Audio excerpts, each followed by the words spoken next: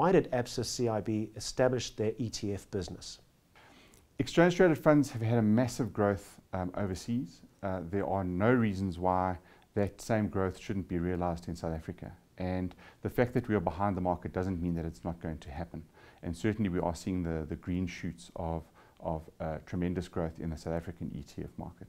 So, as I said earlier, because we have the infrastructure from an asset management perspective and the infrastructure from a trading perspective, ABSA is uniquely positioned, I think, to be a dominant player in the South African exchange-traded funds market.